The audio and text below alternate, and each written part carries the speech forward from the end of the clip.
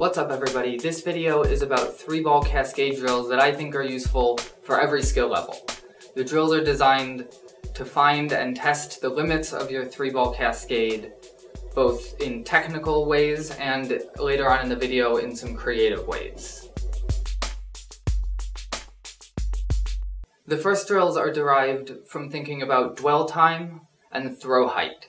What I mean by dwell time is how long from when you make the catch until you make the throw, and throw height being how high the throw goes. So we can break this up into 4 different drills. We can have high dwell time and high throws.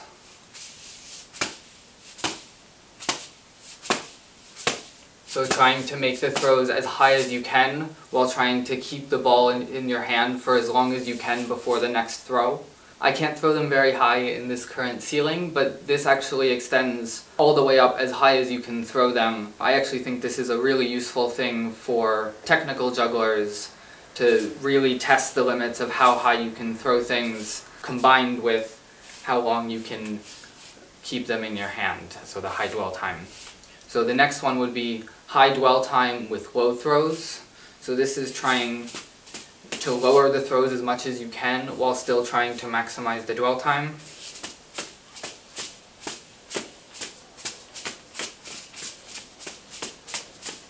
We can now do low dwell time with high throws.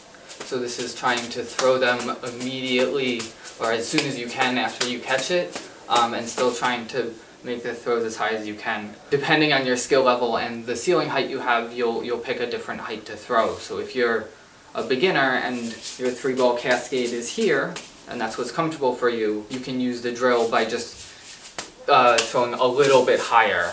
The last drill would be low dwell time with low throws. So this is just as small and fast as you can make it.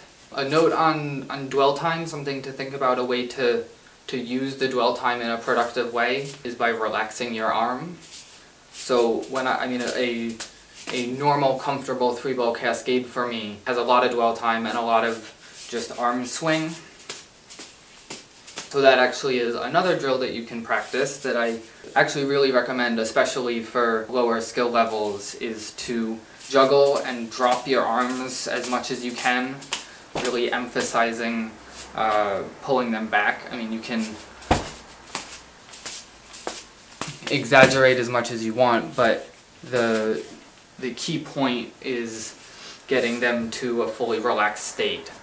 I think for most people that's arm all the way down, shoulder loose. You can even shake your arms to get the blood flow to really feel what that relaxed state is.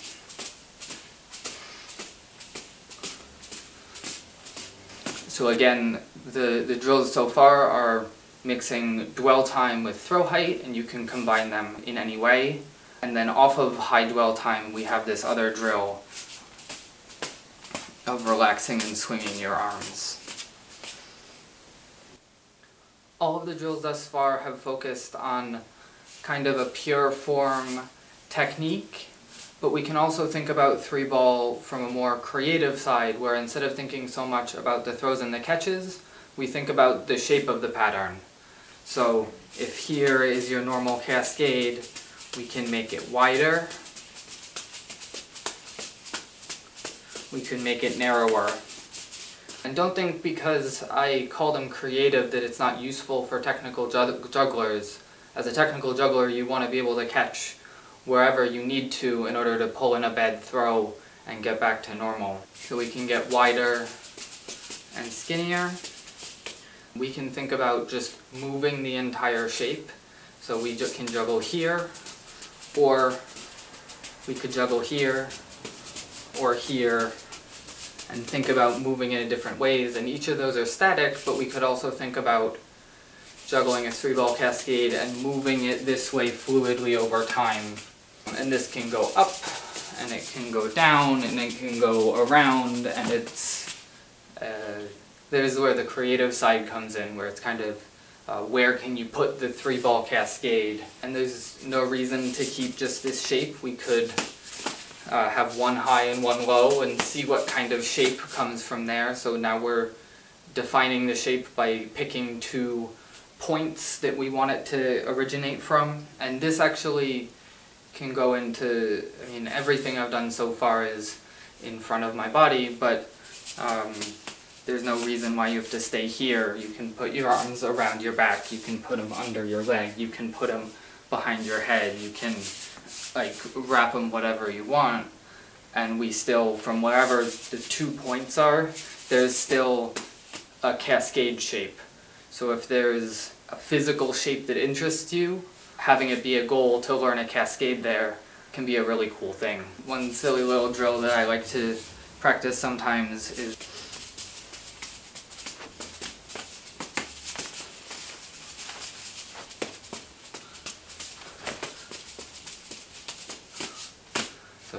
trying to take the cascade, leave it in its spot, ideally, and move my entire body around it. And I've found like the transitions are the hardest spot, so I've found like I want to get the shape here, and then bring my arm around, and then it's kind of just like whatever I can do behind my back, and then back. I'll show it this way.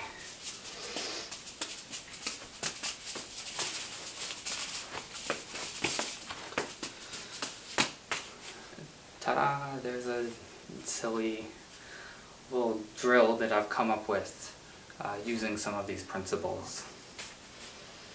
I guess it's not really a drill, it's more like it's a thing, okay? So that's what I got for this video.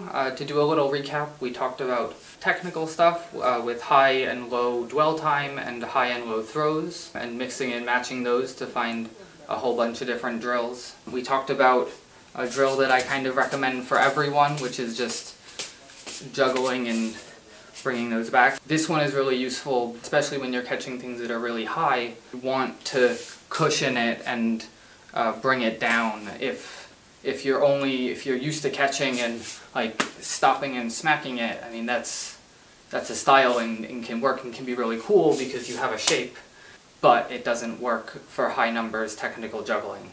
We also talked about, on the creative side of things, just thinking about the shape of the pattern, moving it over time versus finding a static shape. And that's all I got for this video. I appreciate you taking the time to watch, and I hope you got something out of it. If you did, I would love to hear about it. Thanks so much. Have a good day.